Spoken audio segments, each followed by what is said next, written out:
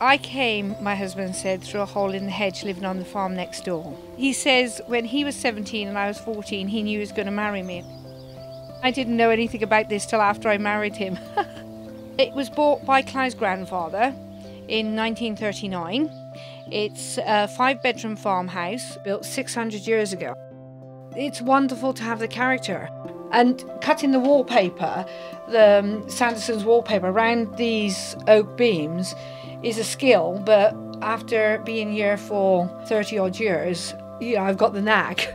We are on the black and white trail, being closest to Pembridge, so we have a uniform black and white, and we dress our table for breakfast and evening meal also in black and white.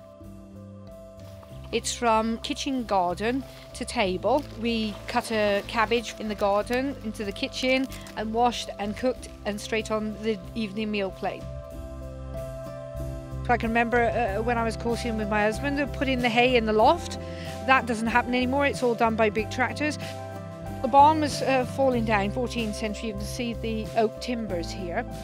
And I thought, what a waste of a building to spend all that money and not use it. Hence, put the hot tub in. That looks out onto the Black Mountains.